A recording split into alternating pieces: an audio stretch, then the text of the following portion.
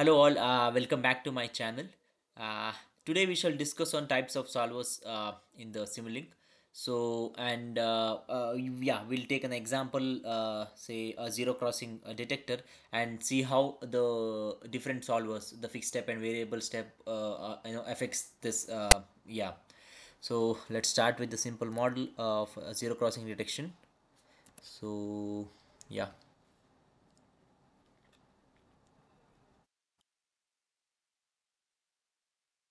blank model.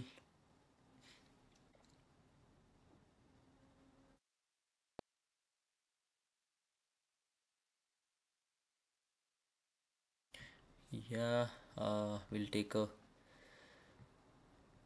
switch block and yeah, we'll take it greater than or equal to, and we'll give two constants, 1 and -1.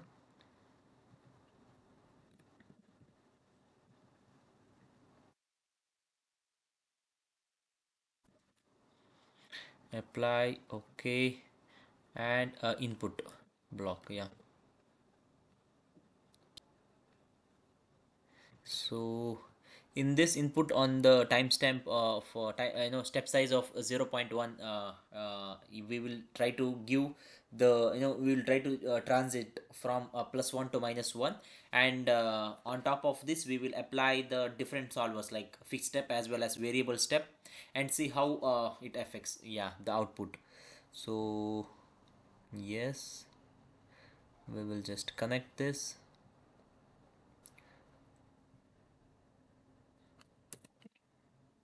Okay, and a scope to see the output. Okay, yes. So the model is ready now. And yeah, this for the input, I have just created an Excel sheet. I'll just show it to you. So this is that Excel sheet. So if you see, yeah, on the step size of 0.1, like from -1 to 1, the transition is happening between 0.3 and from 0.3 to 0.4, and again back here in 0.6 to 0.7 the transition is happening.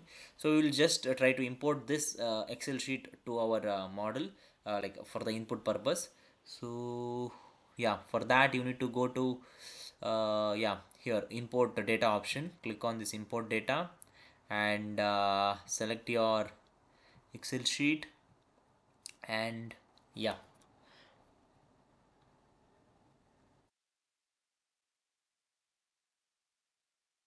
yes. So here you need to select, you need to make a slight change here, that is in the table, instead of table you change it to column vectors, and yeah, select the specific column that you want to import, say this one. Go to import selection, here import data. Okay, so this one, and also yeah, you this one, yeah, import selection, import data. So now both the things are imported here, you can see here in the workspace. So everything is good. Go to, yeah, your model, just save it. You can save it here only. So new model, okay, save it, and yeah, we will make the changes whichever I mentioned. So the solver options, so go to model configuration parameters, and yeah, the stop time is as per our inputs, it is 0.9, from 0 to 0.9. If you see the Excel sheet here, yeah, 0 to 0.9, and yeah, variable step, and we will keep it as discrete, and also the max step size is not auto, change it to 0.1. Yeah, and if you go to yeah, data import and export, you just enable this, yeah, just to make sure I have kept only the variables name, the input variable tu, the same thing I have kept, so nothing to change here. So all good. So apply and okay, and we'll just run now. So now if we get the output, the transition is happening from transition is happening from minus 1 to 1 between 0.3 and 0.4, and here if you see again 0.6 and 0.7. So this is in case of variable discrete step solver. Yeah, so if you see the output as well, so go to the output. Yeah, here you can see the output here. See from 4 to 5, this one, the sorry, not this, this is the input, sorry, here this one. Yeah, if you see you have 14 outs, so it's like almost 2 extra. So I'll just copy this and also paste it here for reference. Just a moment. Yeah, here maybe I'll copy it here. So yeah, it's almost 3 extra you have here.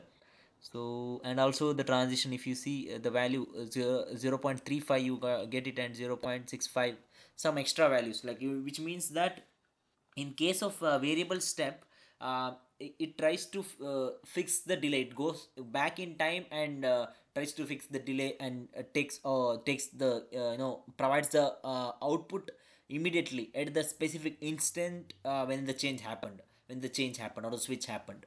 So this is the variable step. Just variable step.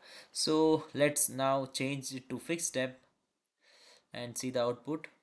So go to simulation, model configuration parameters. So input remains the same. Yeah, the start and stop time also, the type is fixed step and discrete, and yeah, I think everything seems good. I think sample time, I think it's okay, not no need to change. Let's see, apply and okay, run. I think yeah, the sample time needs to be changed there. Just a moment. So yeah, here